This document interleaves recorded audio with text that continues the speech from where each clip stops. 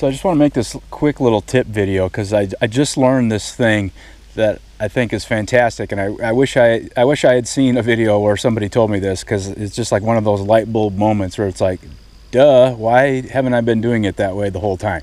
So I like to wear these net gaiters from time to time, and for a couple of reasons. I mean, one, for sun protection. If it's a windy day and I can't have an umbrella to block the sun or something like that, you know, it just keeps the sun off my ears and my face and stuff like that.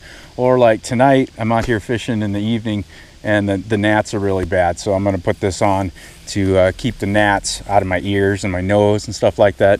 And usually what I've done is I just pull the back up like this, and just have this, just a little gap here between the bill of my cap and my face, and it works okay.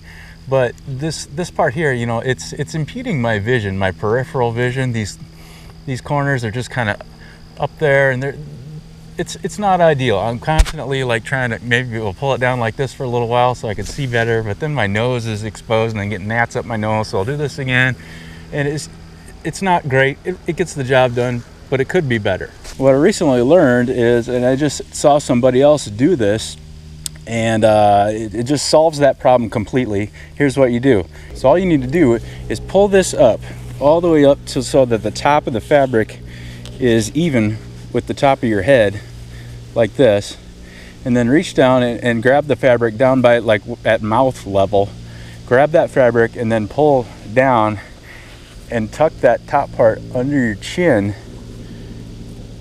And look at that.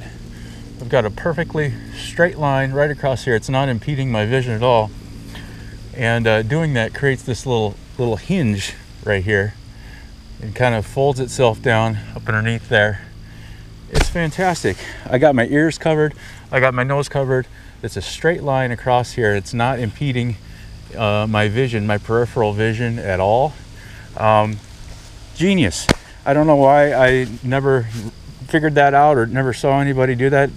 So I'll just do it one more time just to demonstrate the technique here. Like I said, you pull the fabric up till it's at the top of your head like this. Grab it right at the mouth level here and pull down.